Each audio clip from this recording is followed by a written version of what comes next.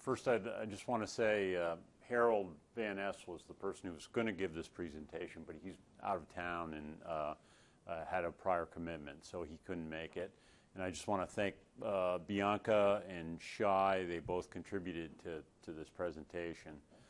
So Adaptan, it relates to part of what Todd had presented earlier in that it is a tool for making nitrogen recommendations and specifically for corn. And so, before getting into the slide, I'll just give you a bit of history on the tool. It was came out of actually a large amount of research that's shown the impact of weather on nitrogen and availability for crop production.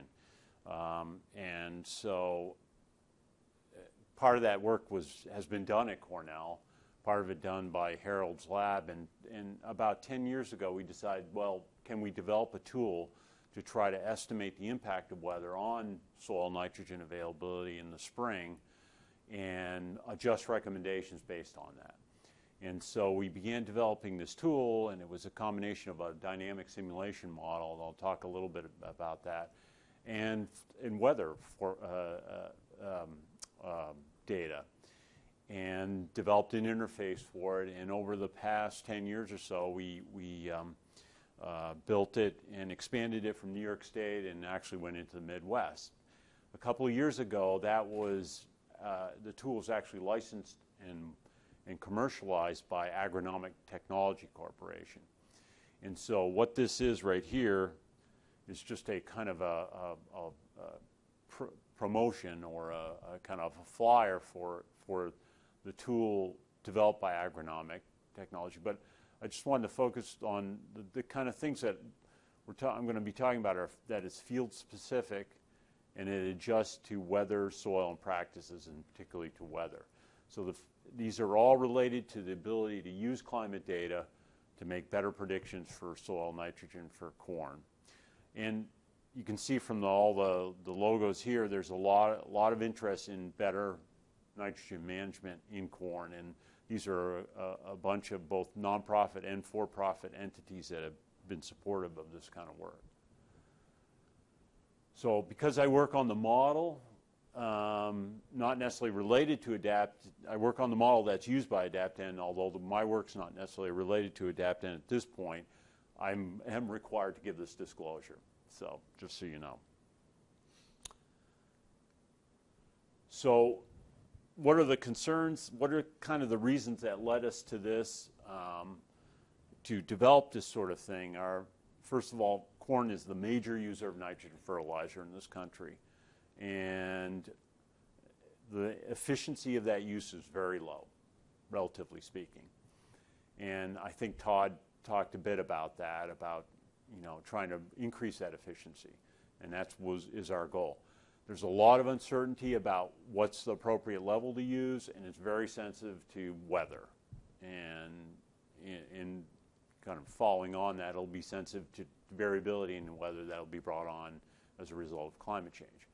So there's agronomic and economic incentives to improve that, and then the environmental consequences of bad nitrogen management basically are increased greenhouse gas emissions and increased nitrate leaching. So what a priority is for us in New York State at the time we were developing this tool is to try to improve that efficiency, and this is what led to the development of this tool. And part of that meant trying to use weather information to improve that efficiency of use. Oops. So I'll touch on a couple of the environmental consequences. These show two major river estuary systems in the United States: Chesapeake Bay estuary or river system, Susquehanna, and then the Mississippi River basin. In both of those cases, there's a lot of non-point sources of nitrogen that are resulting in the high loads in these estuaries. A lot of that's from agriculture, and a lot of it's from corn production. In the Northeast, in the Chesapeake Bay, a lot of that's related to the dairy industry because of the high manure application rates. In the Midwest, it's much more related to grain corn production. With the greenhouse gas emissions, agriculture is not, it is a significant player. It's not a huge amount, but it is significant. Again, a lot of that greenhouse gas emission related to agriculture is due to nitrous oxide, and that is from nitrogen fertilizer applications to corn. And you can see on the map on the right, the red is high, relatively higher greenhouse gas emissions, yellow, orange to red. So the Midwest, as you might expect, is very high, but New York State is significant, although not as high. And just kind of interestingly, Walmart, one of the supporters of this effort, became a supporter because they did an analysis of the carbon footprint in their supply chain. And I think it was quite surprising to them that they have all these components, but the biggest component by far was fertilizer applied to corn. So that was, I think, opened their eyes a bit and kind of led to more interest in supporting tools like Adaptations. So what are the challenges in developing this kind of thing? There's the challenges, and I think, again, Todd touched on this in the talk before. There's a lot of components to the system that can affect nitrogen availability. The ones we're interested in is the weather, and particularly temperature, but also precipitation. It's trying to better understand the impact of these on soil nitrogen availability of corn that really drove a lot of the work that we were interested in doing to try to improve efficiency. The kind of key thing to understand is that the interaction among these different components are complex, nonlinear, and dynamic. So because of that, the generalized recommendations just don't do very well. So, but also because they're complex, nonlinear, and dynamic, we decided to approach this 10 years or so ago by using a dynamic simulation model, which was kind of different from what the other approaches have been to nitrogen management in corn. And so the advantages of using a dynamic simulation model, is that we can mathematically represent the processes that are involved with these different components. We can link them together, and we can look at how they change over time. And what we're particularly interested in is how does soil nitrogen changing over time, and crop available nitrogen changing over time. So the kind of basis for this tool is this dynamic simulation model combined with other things. So why are we interested? And Toby may have more insight, does have more insight into this than I do, but weather is changing, and we're seeing more heavy precipitation events.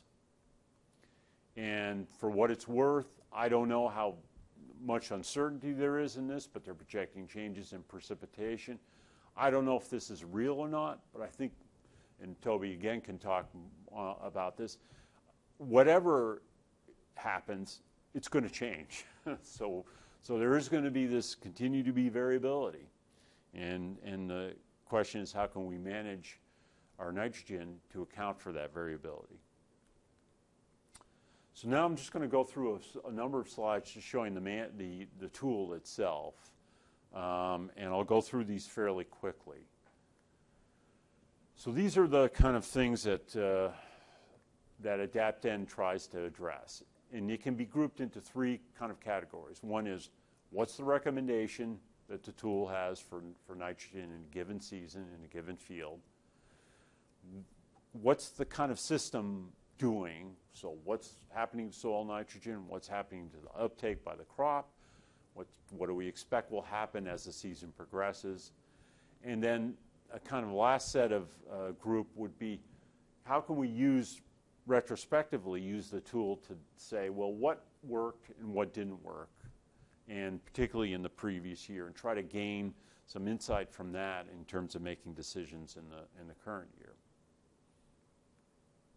So I said it's built on this kind of dynamic simulation model. Of course, The other key inputs are the user inputs, but in particular, I want to focus on the high-resolution climate data because it was, or weather data. That was really the thing that allowed us to take the tool from a kind of a generalized regional application to a field-specific application.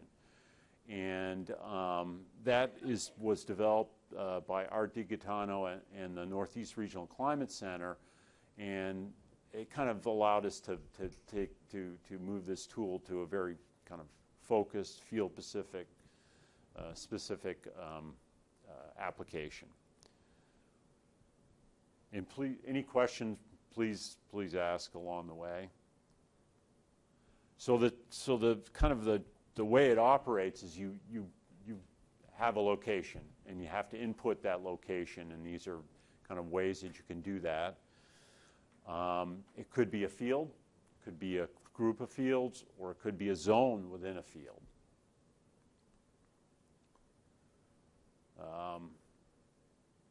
Then once you've entered the location information, you can give it a name, you can estimate how large it is, and then you start entering the data that are necessary to actually initialize the model, provide the input parameters, and then allow the model to run.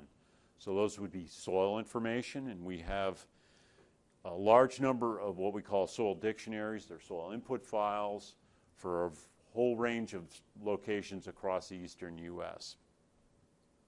And so you select your soil type or your soil texture, that gets uploaded into the model. Tillage, various tillage options. If you pick conservation tillage, then you select an amount of residue on the surface. And these are all important items that are used in terms of calculating how much nitrogen will ultimately be recommended by the tool. Soil test information, this is quite important, particularly soil organic matter. Crop information, maturity class of the crop. In this case, it's a grain crop, but we also have silage corn, which would be more appropriate in the case of most dairy operations. You have to provide an expected yield, and this kind of reflects, again, somewhat what Todd showed with the Pioneer tool, or similar sort of product, where you have to set a yield goal, more or less. A planting date, the expected harvest population, and then what was the previous crop. Then you enter whatever nitrogen applications have been already done on that field or that zone. Whether it's pre-plant, if you apply pre-plant fertilizer, the date of the application, the a type of fertilizer that was applied, the amount, and then the depth. And this, again, kind of relates back to what Todd mentioned about placement and the importance of placement. I should say that we have the similar kind of procedures are followed for manure or sod, and this would apply more to dairy systems, silage systems, so that except that in those cases you're asked to look back 2 years because of the persistence of manure and sod in the system and the mineralization from those inputs. But again, a similar sort of procedure where you have to provide some information on what those inputs were. Then there's the model runs, and then you get the output. And so the key thing that most people are initially interested in, of course, is a recommendation for that field or the zone. We provide some degree of variability around that number based on what we project to be the future mineralization and losses, and that's a whole procedure in itself. But it provides us with a kind of range depending on what the year will be. And that's where, getting back to what Toby talked about providing some sort of projection a month or two ahead, it'll allow a grower to decide, well, do they want to go to the low end or the high end of that range. So that's where the more long-term forecast would be actually very useful, and to provide some degree of or some idea of what the uncertainty is in that projection. It provides a lot of information on the system based on the model output, including input data that was provided, but also what's the expected future mineralization from the organic sources in the soil. How much is currently in the top 12 inches or top 30 centimeters?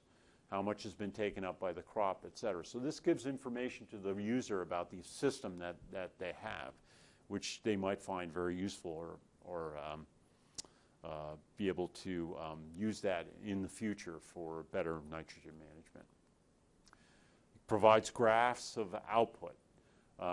In this case, we're looking at leaching losses over time, gaseous losses from denitrification, and then precip. And so you can get a kind of a graphical sense of what's happening in the system, in the field or the zone that you're interested in. They have instituted this variable rate recommendation capability. And so what that means that you can do, I think the grid size that they allow is about 20 meters by 20 meters, or 60 feet by 60 feet about.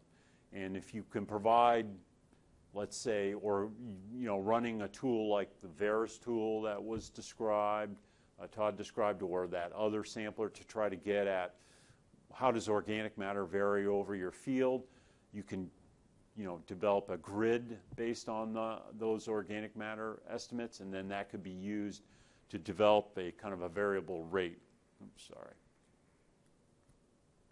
A variable rate that for individual grids, and there are capabilities on, as was mentioned with the equipment now, to apply, for example, nitrogen on a gridded or variable rate manner. The new features are that they've instituted this past year, are the integration with AgX platform. It's a tool that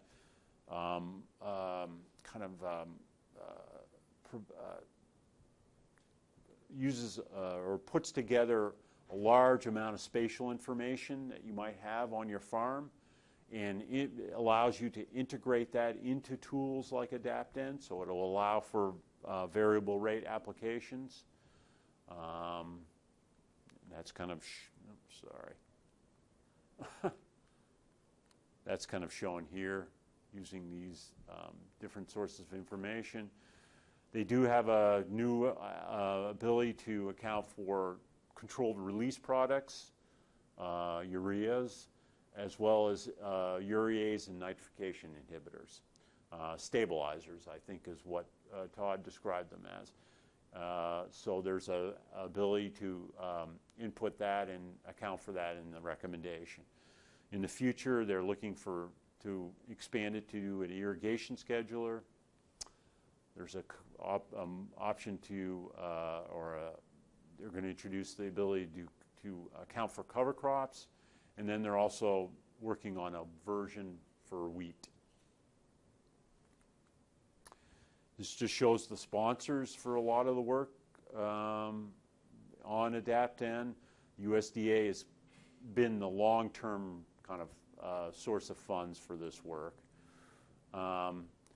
It is every year there is a series of strip trials that are put out to test and validate, check the validation of this tool. It's been going on for 5 years now, and it's performed quite well in most years and in most locations.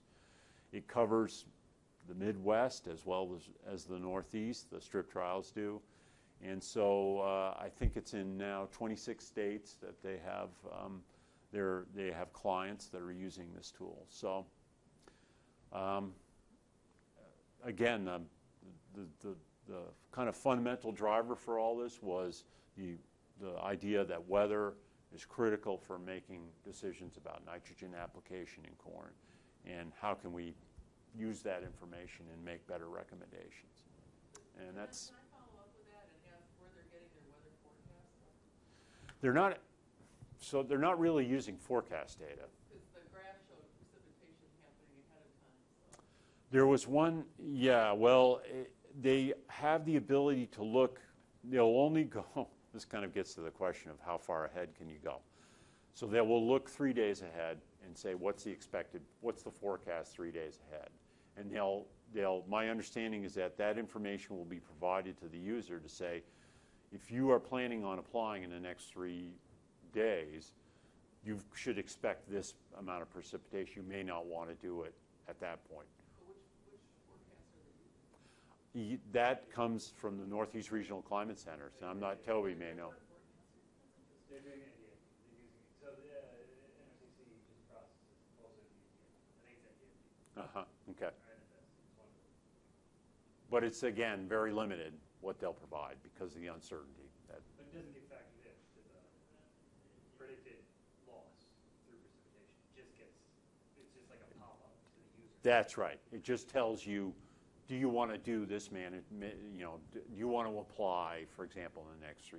It doesn't affect what the model is predicting to be losses. No. That's just climatology.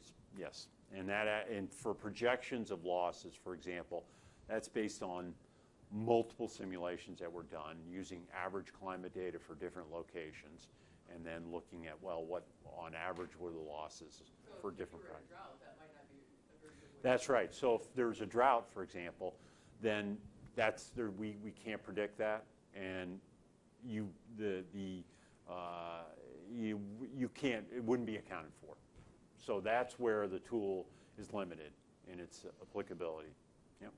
But in this region, I would say it's also not obvious that you can do better than climatology out past 3 days. That's what Art keeps telling me. So, and I believe it. So, any other questions or comments? Yeah. This morning, Doug talked about fertilizer application during the growing period. Yeah. Since the model has crop growth model in it, does it now, or will it in the future support recommendations during the growing season? That is actually what this, and I should have mentioned that is what this tool was originally designed for, was split applications. So everything, the idea was we're interested in within season applications. The reason for that is that the impact of early season weather is on that pool of soil nitrogen, crop available soil nitrogen. And what we were finding from the research is that it was that pool that was being affected by that early season weather.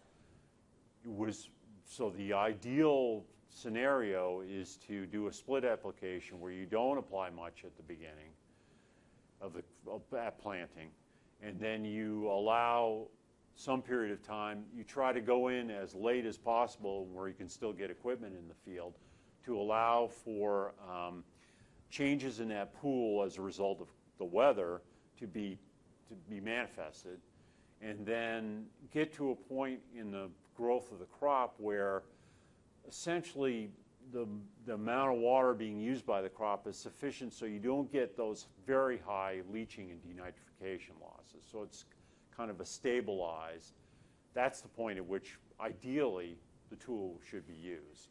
So from that point on, we're basically looking at not large denitrification or leaching losses, but mainly uptake by the crop. And so you get the recommendation becomes more and more, let's say, accurate or more precise as you move further into the growing season. The limitation there is when can you get equipment in the field, first of all, to apply that extra nitrogen. And second of all, is there some point beyond which, you've missed your opportunity to apply nitrogen and have the crop be able to take it up sufficiently so you get kind of maximize your yield. So I should have emphasized that at the beginning, but I'm glad you brought that up.